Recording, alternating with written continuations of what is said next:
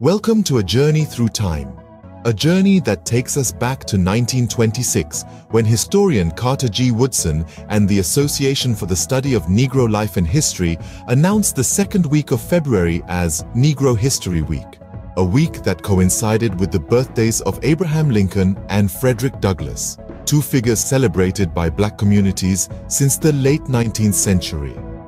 This important week was not born out of the blue. It was the result of Woodson's participation in the Lincoln Jubilee, a celebration marking 50 years since emancipation from slavery. This grand event, filled with exhibitions of heritage and culture, convinced Woodson of the need for an organized focus on Black history.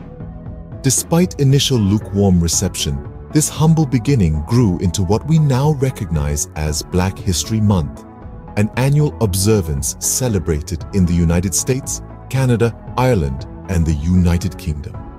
It's a time to remember and learn about the important people and events in the history of the African diaspora. In Woodson's words, if a race has no history, it becomes a negligible factor in the thought of the world. Through Black History Month, we ensure that the history, traditions, and contributions of African Americans are never forgotten, but celebrated and appreciated.